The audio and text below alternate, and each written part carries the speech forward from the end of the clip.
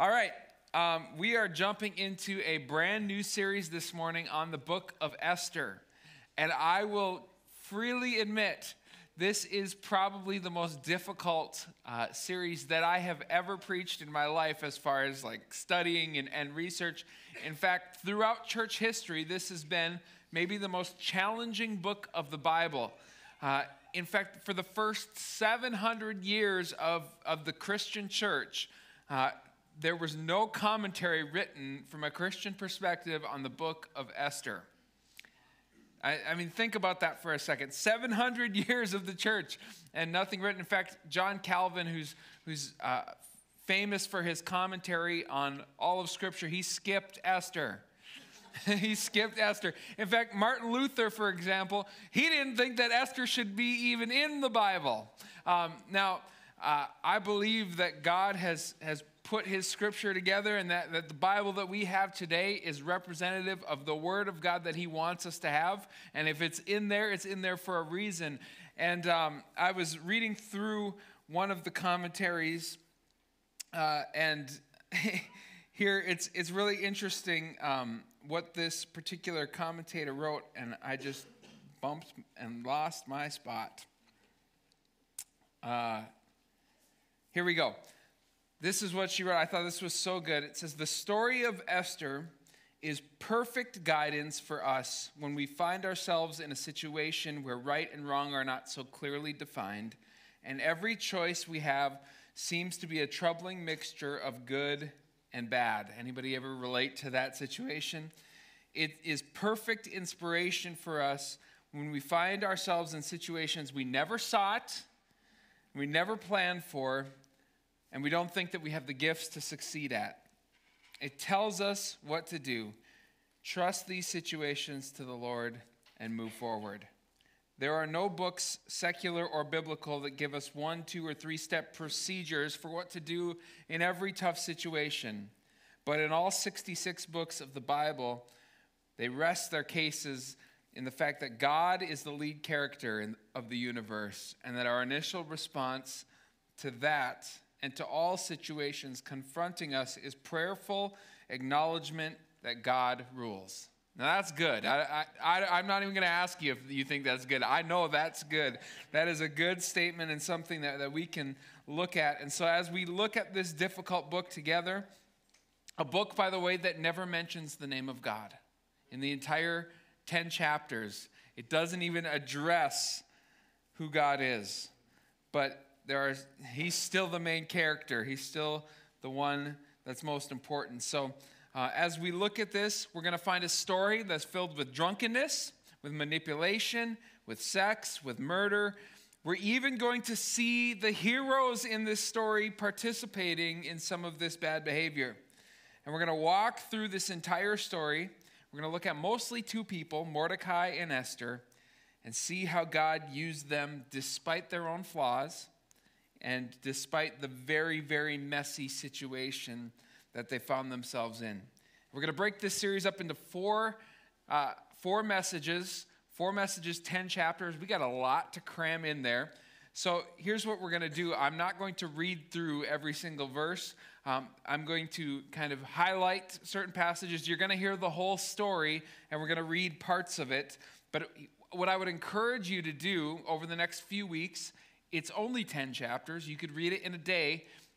It wouldn't even take you that long. But read through the entire book so you have the full context. So as we're going through this together, you can see how God worked in a difficult situation. And the name of this series is actually found in chapter 4, verse 14. We're not going to get there this morning, but I want to read this verse to you because I want you to hear the heart of this series. In Esther 4:14, it says this, "For if you keep silent at this time, relief and deliverance will rise for the Jews from another place. But you and your father's house will perish. And who knows whether you have not come to the kingdom for such a time as this." This is the theme of this series, that God is sovereign, that he's in control, that we can trust in him, that his providence means that no situation is out of his control, that his hand takes bad situations and works them for our good. And if we understand the nature of our God and we believe in this truth about him, then we have to come to this conclusion, that God is the one who placed us exactly where we are on this earth, that placed us around the people that are around us, that placed you in your job, that placed you in circumstances, and even though you might fight against his will and his plan, that he is a good God, and he wants to use his people who are willing to submit to him and humble themselves and say, God, whatever you have for me, I'm trusting in you. And I think if we believe that about God, there are a lot of lessons that we can learn from this incredible story. And by the way, it is not a boring story, all right? If you're bored during this series, it's your problem, all right? This is the stuff that movies are made out of. It's incredible, all right? So Esther, by the way, is also one of the very last books written in the Old Testament. So this is right before the 400-year silent period before the New Testament, before Jesus comes on the scene. Now, just to give you a little background as to what is happening in Esther, there was a king named Nebuchadnezzar who came and he conquered Jerusalem, and he took Israel into captivity, and they were there for 70 years.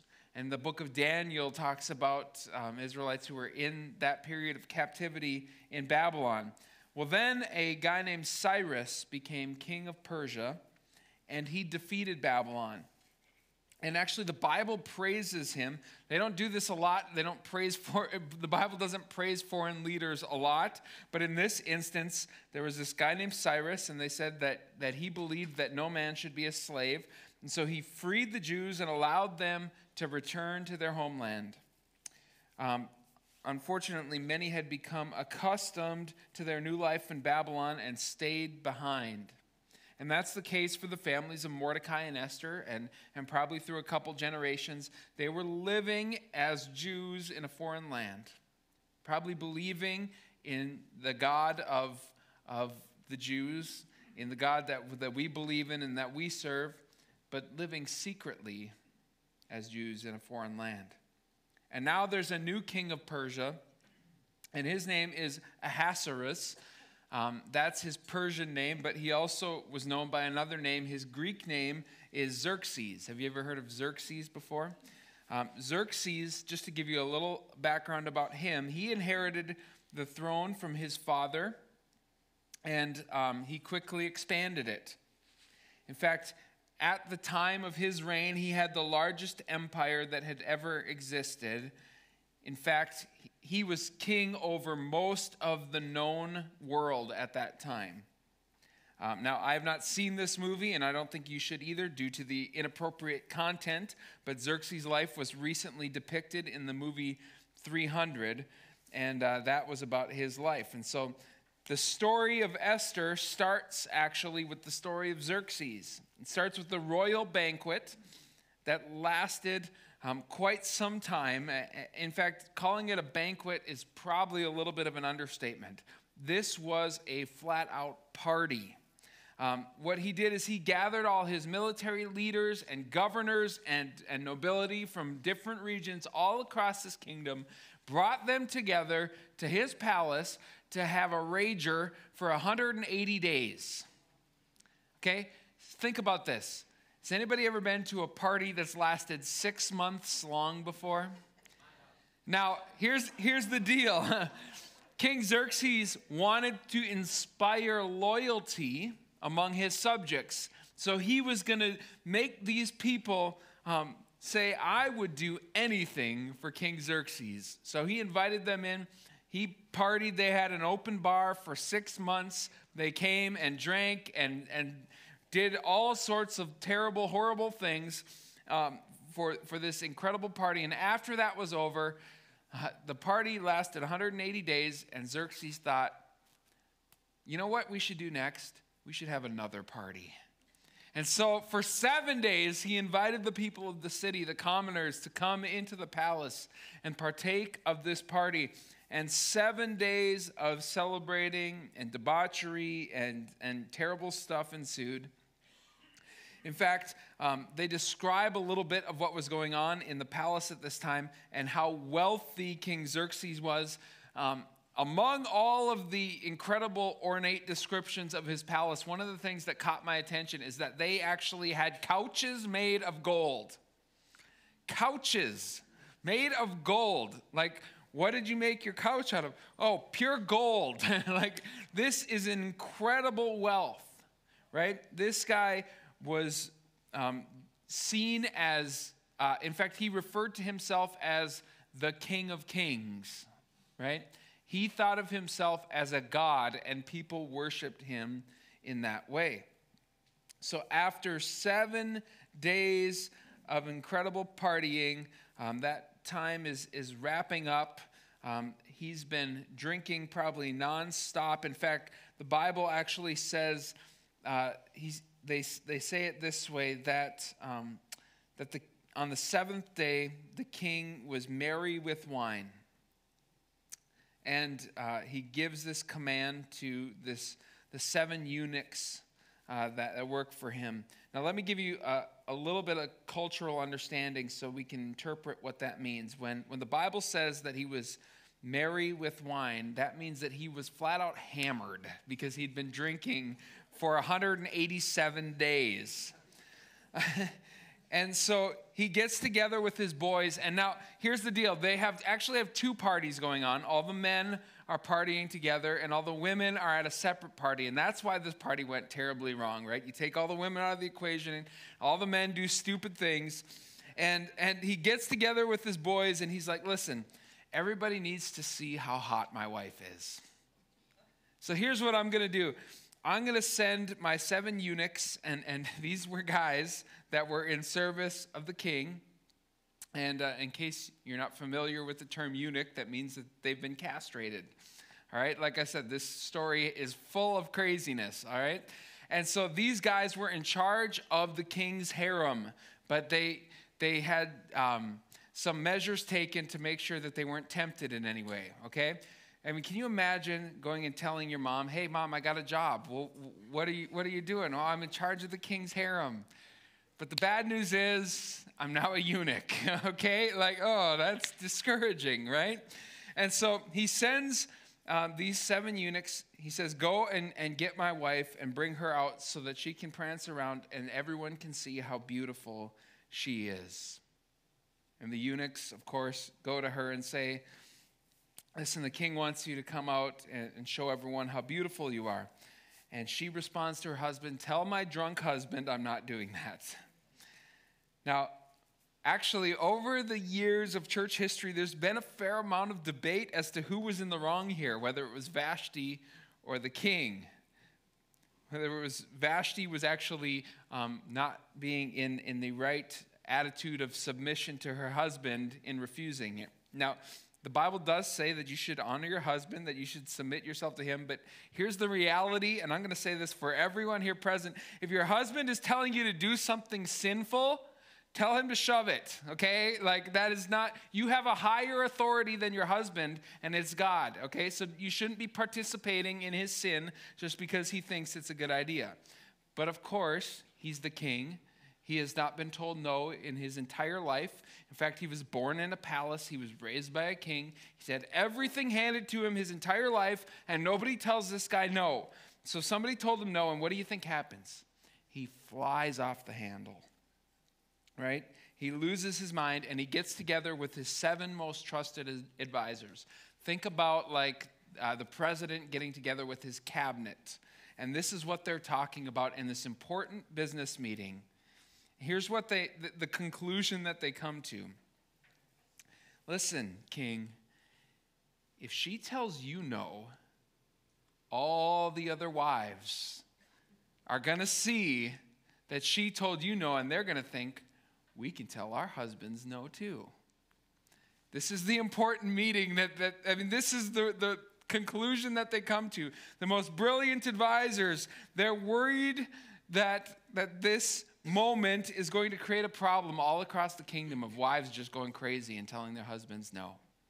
And so here they are in this situation, and they get together and they say, listen, I don't think it would be overkill at all to make a royal decree that she should never be in your presence again. Here's the irony. Vashti's punishment for refusing to be in the presence of the king was that she was not allowed to be in the presence of the king any longer.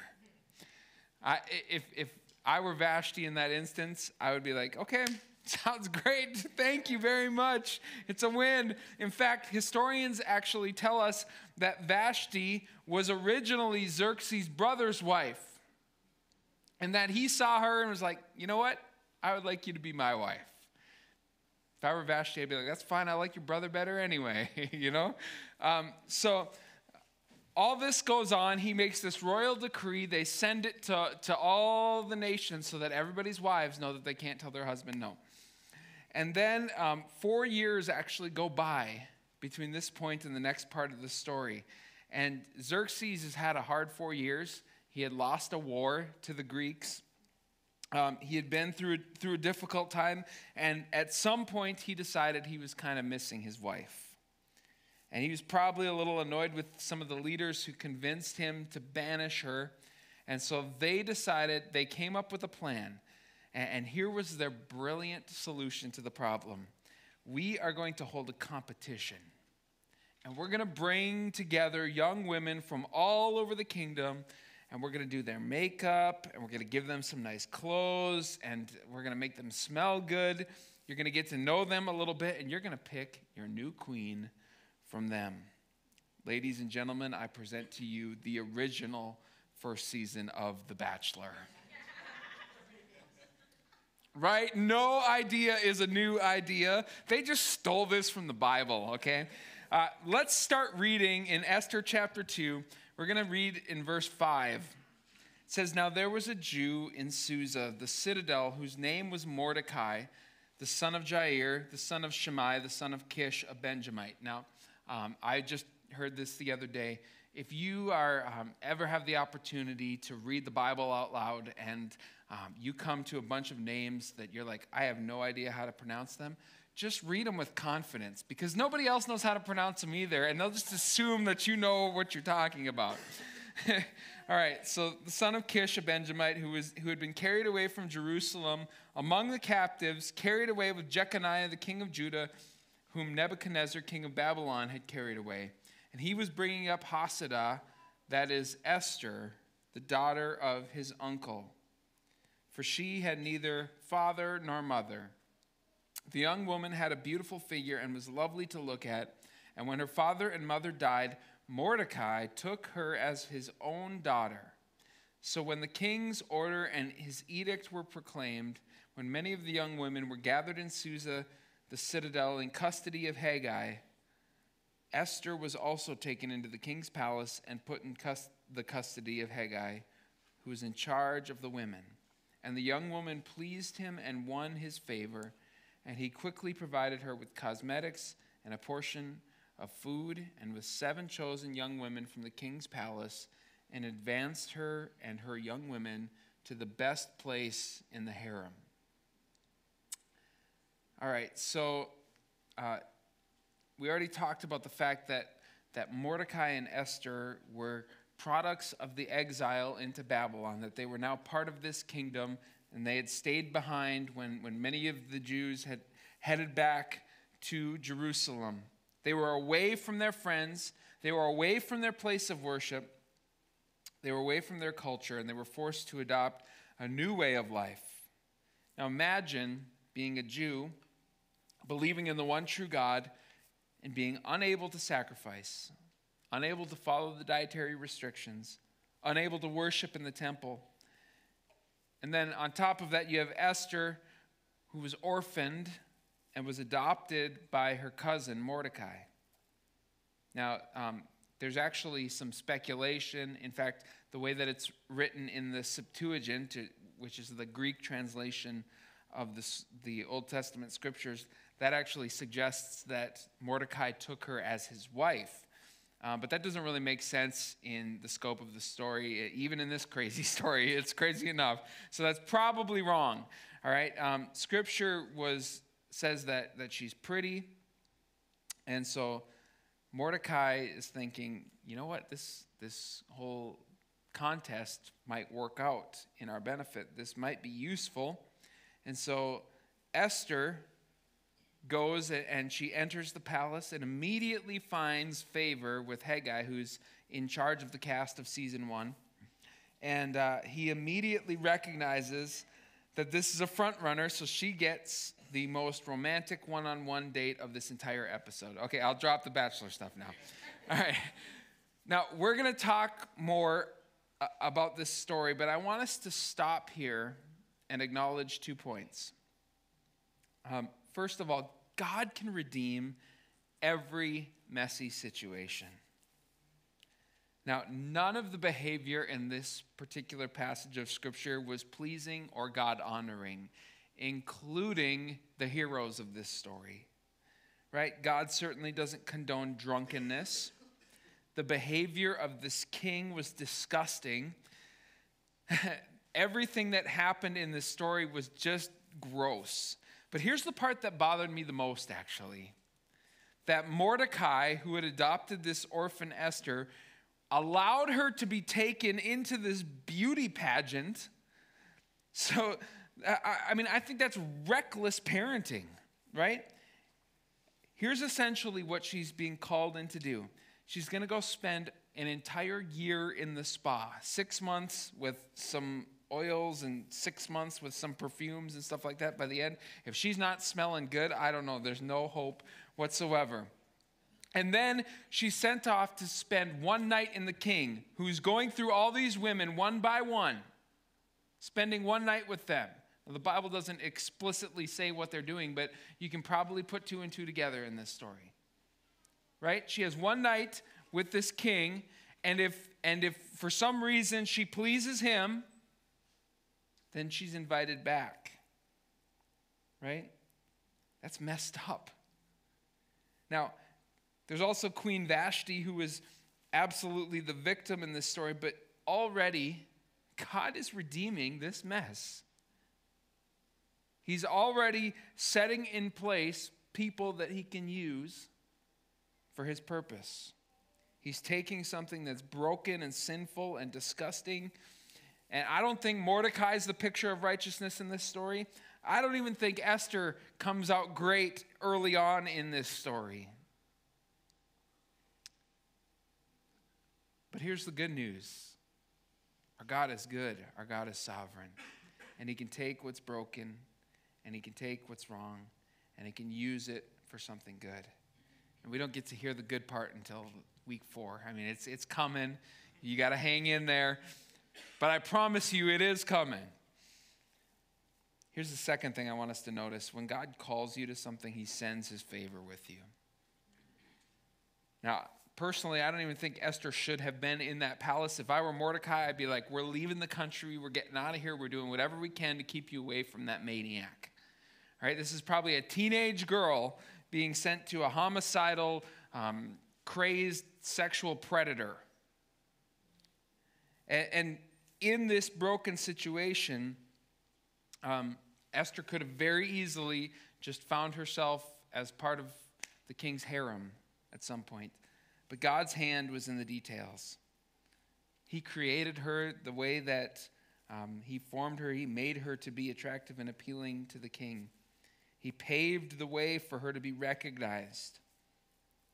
Now, I want to ask a question, and this is just something to think about. At the end of this story, it's very clear that Esther had embraced her identity, and even though it isn't explicitly stated, I believe that she was a God-fearing woman at the end of this story. But I'm not so sure she was in this moment. I think she was kind of going along with what the world was dealing her in that moment. And I'm not saying that it was her fault that she wound up in the situation that she was in. But there's no evidence that God was actually working in her heart in this moment, that she was being obedient to what God had called her to do. In fact, she was hiding her identity as a Jew from everyone. And if you know the whole story, you know that becomes a big deal in the future. Maybe if she would have been honest about who she was and about the God that she served from the beginning, there never would have been a decree to kill all the Jews. Spoiler alert, all right? Now, here's the cool thing. God elevated her even though she didn't maybe really even deserve it at this time. And even though she wasn't even ready for what God had for her in that moment, his hand was on her life. Each of the women in this contest spent 12 months working on their appearance, right? And in those 12 months, she was identified as somebody that stood out. And they would go and spend a date with the king, and if they pleased the king, they received a rose, and okay, one more Bachelor reference. They would be invited back. Let's keep reading in verse 15. When the turn came for Esther, the daughter of Abihail, the uncle of Mordecai, who had taken her as his own daughter to go into the king, she asked for nothing except for what Haggai, the king's eunuch, who had charge of the women, advised. Now Esther was winning favor in the eyes of all who saw her. And when Esther was taken to the king Ahasuerus in his royal place in the 10th month, which is the month of Tebeth, in the 7th year of his reign, the king loved Esther more than all the women. And she won grace and favor in his sight more than all the virgins, so that he set the royal crown on her head and made her queen instead of Vashti. Then the king gave a great feast for all his officials and his servants. It was Esther's feast, and he also granted a remission of taxes to the provinces and gave gifts with royal generosity. Nothing says party like a tax cut. All right? Now, the story actually takes another turn from there. And we're gonna cover just one more piece of this story. I'm telling you, there's so much here. We don't even hardly have time to get through it all. But while all this is going on, Mordecai is incredibly nervous about what's happening to Esther. And the Bible tells us that every day he would go to the gates and he would ask and try to get information about Esther and about what's going on in her life. And so one day, as he's chilling at the gate, he overhears something. He hears a plot to take the king's life. The Bible tells us that Esther had been told by Mordecai not to tell people who she was and that she was Jewish. But let's read what happens in verse 21 of chapter 2. It says, in those days, as Mordecai was sitting at the king's gate, Bigthan and Teresh, two of the king's eunuchs who guarded the threshold, apparently they can't be trusted afterwards, became angry and sought to lay hands on King Ahasuerus. And this came to the knowledge of Mordecai, who told it to Queen Esther, and Esther told the king in the name of Mordecai. And when the affair was investigated and found to be so, the men were both hanged on the gallows. And it was recorded in the book of the Chronicles in the presence of the king. Now that is pretty cool, right? I mean, he did something great there. He uncovered this plot. Listen, if I were Mordecai in this situation, I'm like, my cousin is married to this homicidal maniac. I think we should probably just, let him be assassinated. Like, life would be better for her if we did this. But he does the right thing, and he stops this plot. He communicates it. And now the king even has his name recorded in the book of Chronicles. They're acknowledging this is because of Mordecai. And you're thinking, yes, the solution to all the problems. Now Mordecai is going to get a position. He's going to be acknowledged. He's going to be recognized. We find out next week it doesn't necessarily work that way. In fact, next week we're going to introduce another character to the story. He is the villain, and he's a bad guy. He is not a nice guy. But not only has Esther been made queen, but Mordecai uncovers this plot, saves the king's life. God is positioning these cousins to do something big. Mordecai and Esther are making, frankly, bad choices in some ways. They're living in the wrong place. They're participating in a culture that's in opposition to God's law. They're concealing the fact that they believe in the God of the Bible. And they're involved in this gross process of selecting a new queen. But yet God is taking their sin, he's taking their tragedy, he's taking their circumstances, and he's using it for his glory. As we wrap things up today, I want to ask you a question. What has God positioned you to do? Where has he placed you for a time such as this? I ask the worship team to come as we close this morning. But I want you to really think about that question. Whose life has God placed you in so that you can tell them about Christ? I want to tell you a story, something that happened this week. You know, we were kind of talking about this idea in staff meeting, and just how we need to be intentional about being people who are committed to sharing our faith. And one of the things I challenge our staff to do is over these next 2 weeks between our meetings that we'd find somebody and we'd have a conversation, somebody who's not a believer, who's not a part of our church, that we'd have a conversation about our faith and about Christ with them.